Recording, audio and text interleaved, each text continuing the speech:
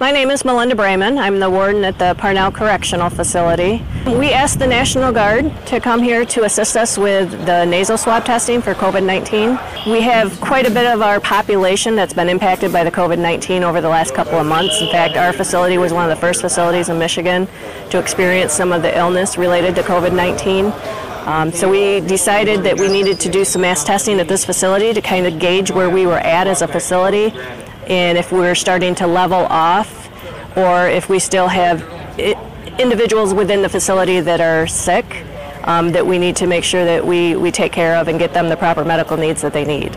Months ago, we had a population of about 1,655, and we're now down to just under 1,400 prisoners. And today we're going to be testing about 1,287. So without the assistance of the National Guard, it would be very time consuming for us, especially for the layout of our facility.